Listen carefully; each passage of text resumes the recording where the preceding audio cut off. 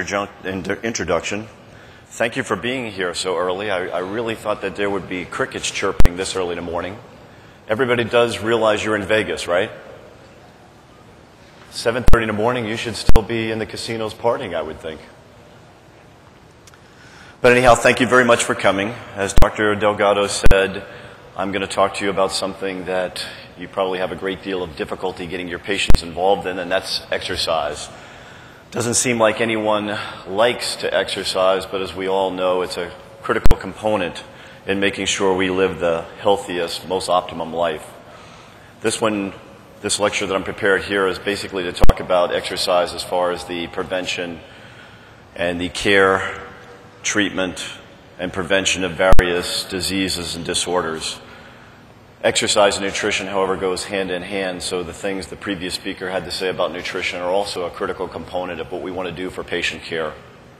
So one of the things I'd like to convince you all is that, number one, you need an exercise program for your own sake, for your own health, in order for you to have optimum performance. But secondarily, I'd also like you to coerce, motivate, threaten, exhort, bribe, whatever it takes to get your patients involved in an exercise program, because it is critical for your patient care that they also are physically active and eat healthy. Just to make mention of, as far as exercise goes, just want to mention that my older daughter has a tennis scholarship to the University of Tampa. My younger daughter is right now in an appointment with our Congresswoman.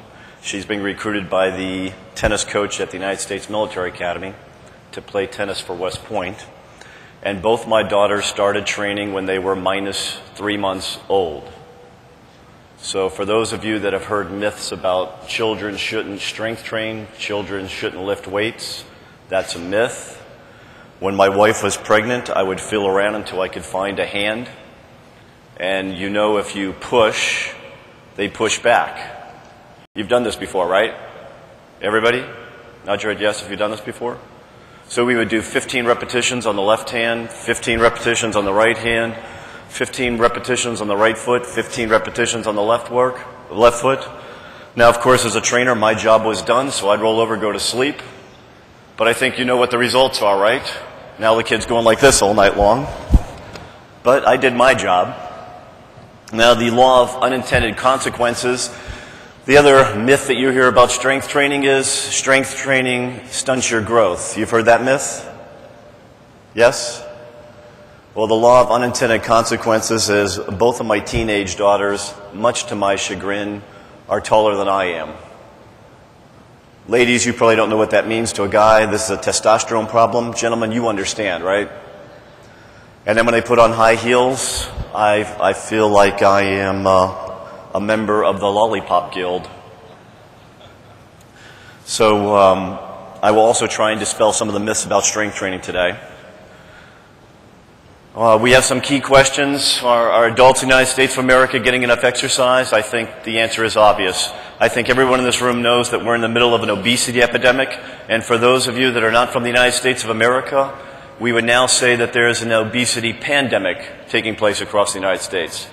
For those of you that haven't seen the latest statistics, what we're looking at is, even though the United States still holds a record as the most obese population in the world, just another record we've claimed, the reality is that the Chinese have the fastest growing rate of obesity. And if they keep going, they're going to catch up to us very, very rapidly here. India is now number 3 as far as obesity rate goes. So the obesity epidemic is taking place worldwide. And one of the major causes of that, I believe, is technology. 100 years ago, here in the United States, did anybody need to belong to a health club? No, because we all worked hard. We had to farm, we had to do heavy manual labor to survive.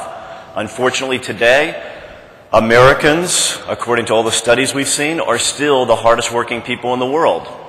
The problem is, what are your patients doing when they're working hard today? Okay, so a couple people bend over and start doing this. Correct. They're sitting at their desk, they're slumped over a computer keyboard, and they're typing away at their computer all day long. Are children getting enough exercise? Another scary fact we have out there is that not only do we have an obesity epidemic among the adult population, but unfortunately we have an obesity epidemic amongst our children. So there are projections out there that if the trend keeps going the way it's going right now, by the year 2015, 50% of all school-aged children in the United States of America will be clinically obese. Now, you've already seen the ramifications, all the different diseases, disabilities, and disorders associated with lack of physical activity and poor nutrition. But when your adult patient is fully grown and all their physiological systems are mature, they can handle the obesity much better than a child can. When a child is obese, there is virtually no hope that any of their physiological systems are going to reach full maturity. They will be permanently retarded mentally, emotionally, spiritually, artistically, certainly financially. You've seen the statistics on that. Obese people don't make as much as fit people do. So one of the things we have to do is we have to encourage people to begin exercise programs to the maximum extent possible. This is just a few of the diseases, disabilities, and dysfunctions associated with lack of physical activity and poor nutrition habits, the sedentary lifestyle. And I don't have time in the 30 minutes that I have before you today to go through exercise prescriptions for each and every one of these. But as Dr. Delgado mentioned, I am the chairman for ACASP. When Dr. Bob Goldman approached me about putting together a program to teach doctors about exercise and nutrition prescription, I was all in. Because I firmly believe that you as physicians still have the authority in our society to motivate, encourage, influence, order people to exercise.